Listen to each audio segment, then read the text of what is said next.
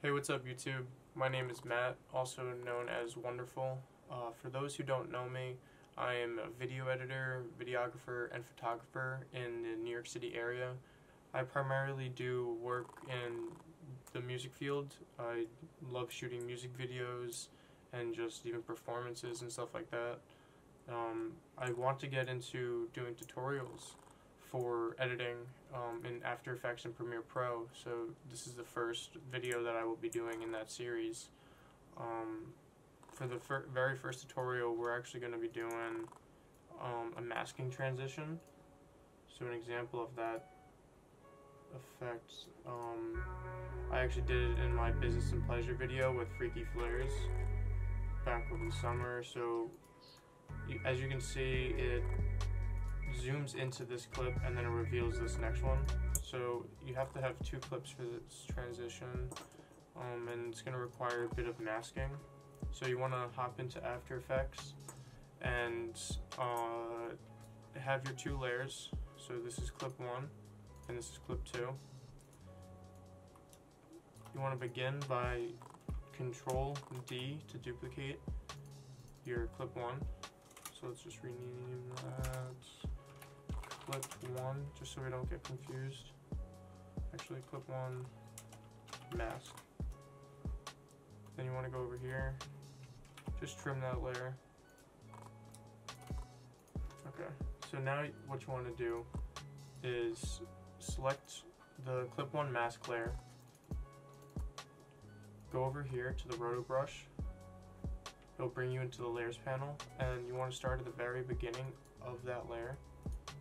And you're just going to come in here with the green plus button and go frame by frame, masking out the portion of the video that you want to have the next clip be in. And then from there, you're going to zoom in with an artificial camera and reveal the next clip. So it's pretty cool, but it's a little tedious because you do have to do masking frame by frame. So in your version, you're going to want to be a lot cleaner with the mask, but for the tutorial sake, I'm just going to do a rough job just so it can go a bit quicker.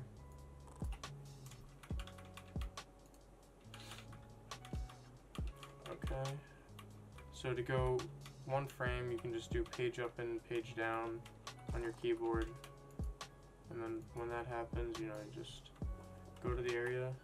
To get rid of the area that you don't want, you press Alt, which makes it red, and then you just go like that, drag in the area that you don't want. Okay. Almost there. Okay, gotta fix it.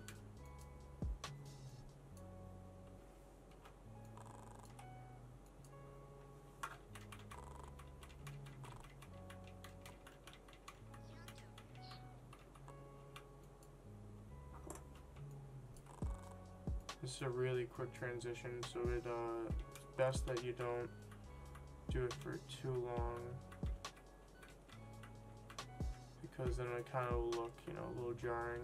Alright, so you want to go throughout the entire duration of that clip 1 mask layer that you made, and then you want to go over here and click the little freeze button. So what this is going to do is it's going to go frame by frame, freezing that part that you masked out.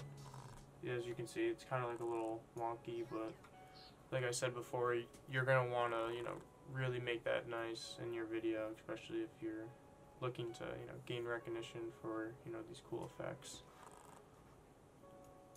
So now you're going to want to go over to this source window so you can see your actual composition. And you're going to want to go to clip 2 and Control D to duplicate it, and press Enter to rename it, and let's just rename it clip 2 freeze frame. So for this, we're gonna be going to the time. So right click on the layer, press time, freeze frame. Right, so you want to go 10 frames in advance, so you do Shift Control left arrow is 10, 20, 30, that should be good. And then you click the begin bracket to snap it over. go over here. You can trim this layer, so it's Alt N bracket, just to trim the layer. And let's drag that below. Oh, we're actually gonna have to go in here, unfreeze it, and then go into your effects control, and you want to invert it. So everything outside is gonna be the affected, except for that.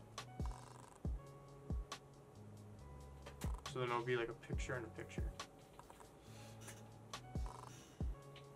Then depending on your computer speed and the length of the mask will determine how quickly this part will take. Alright, so it's pretty much done.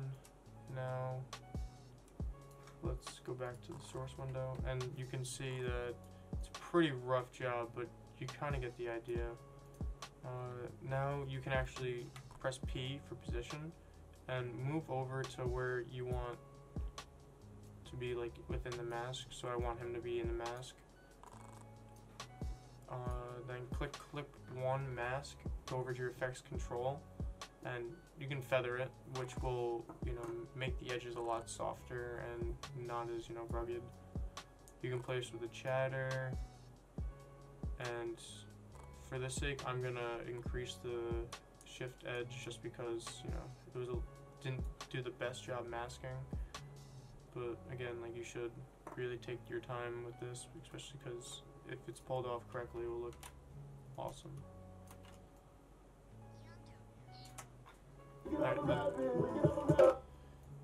yeah, so if you replay it, you can see that, yeah, that's pretty nice. Then you can add a nice little fade in, so press T on your keyboard for opacity, and then go 10 frames, so shift control right arrow key, make another keyframe, go to the beginning one, 0. You want to make sure you're doing that in that clip 2 freeze frame.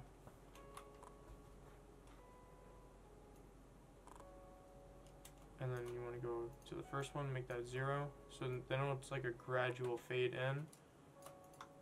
Next, you want to right click in your composition, go to new, camera.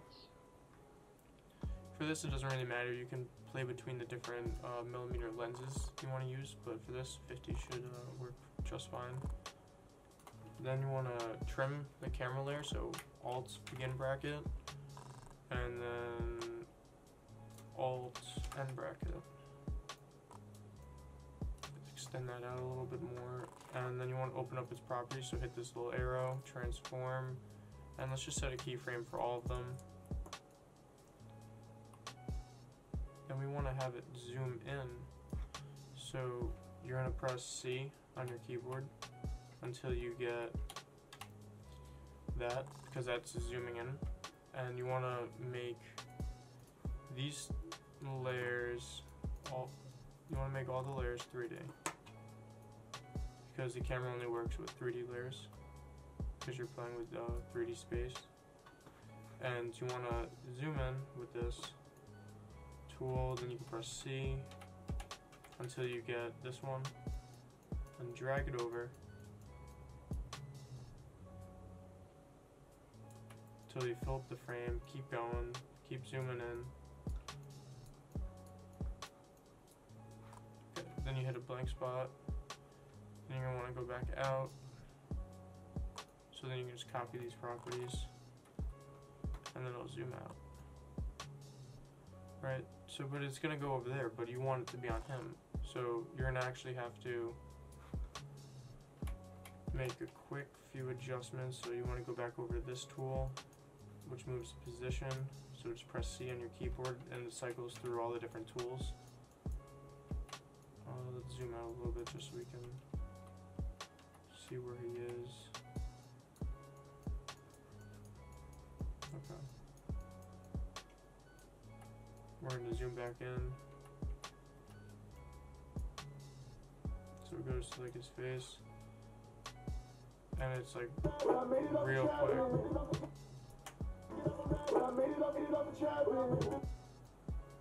Right, so you can play with the speed of them. So if you highlight the keyframes that you made and you press F9 on your keyboard, then you go over to the graph editor on your timeline and you can zoom in, play with these. So I want to make it kind of like more aggressive and like snap instead of like a gradual zoom. So I'm just gonna click on these, drag this part in, and let's see how that looks. Okay. Okay, it's not terrible.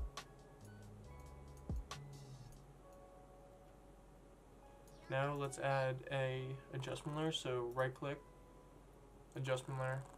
You can trim the adjustment layer to the same length of the camera.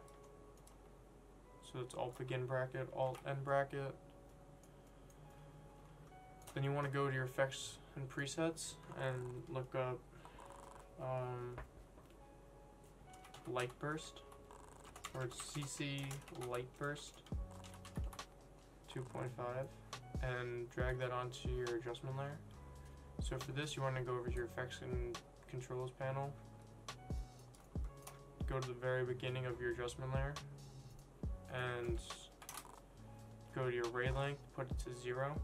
Press U on your keyboard while you're selected on the adjustment layer. Go about till the zoom is starting to get really aggressive, and you can bump up the ray length. So I'd say probably like 10 to about 20. You can, depending on how aggressive you want it. Like if it's a very fast zoom, you might want to ramp it up even more, but it really depends on the speed of it. So next we're actually going to change the center to the door. So now it's going to be fading into that point to give the effect a little more of a nice look. And drag that in.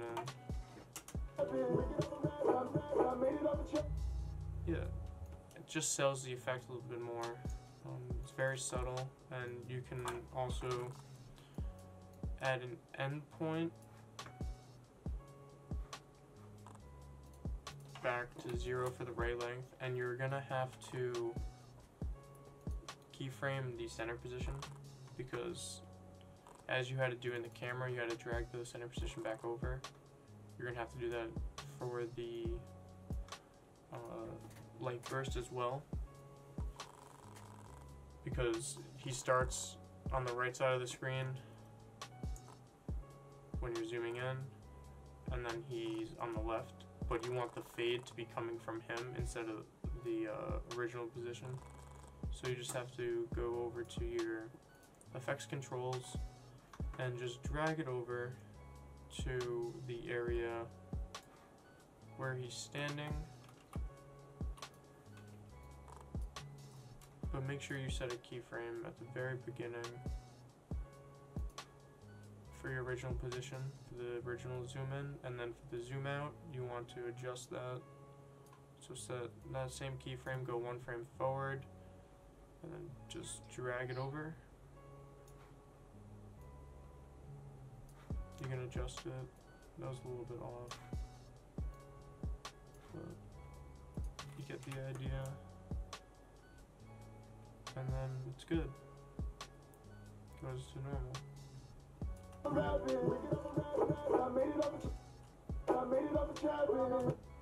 So you can always just play with the speed of the camera. That's the main thing that's really selling the effect.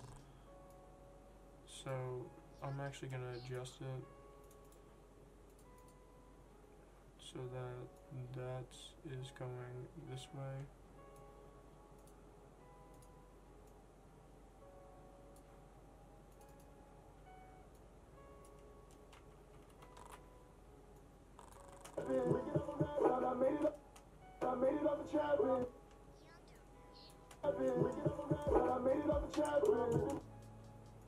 Yeah, you can just keep playing with the effects, you know, till you get it to the exact way that you want it. That's a lot better. And then you can even add like a sound effect, like a whoosh sound effect to even sell it even more. You can even go in and on the clip mask 1 layer, go in and add like flame effects or really anything. So if you have like the universe plugin, you can go into like the text one and add like an ecto effect, which is kind of like a flame effect, and it'll give like the door a nice outline. So that's really trippy. Yeah, man, you can really do anything with this one effect. It's just such a big building block to like so many other effects. Like just masking in general is, you know, a very crucial thing to throw in your music videos or just like any videos, because it's a great way to transition between clips. That's pretty much it for the tutorial. I hope you enjoyed it. Leave a like, comment. Hope to see you next time. Thank you.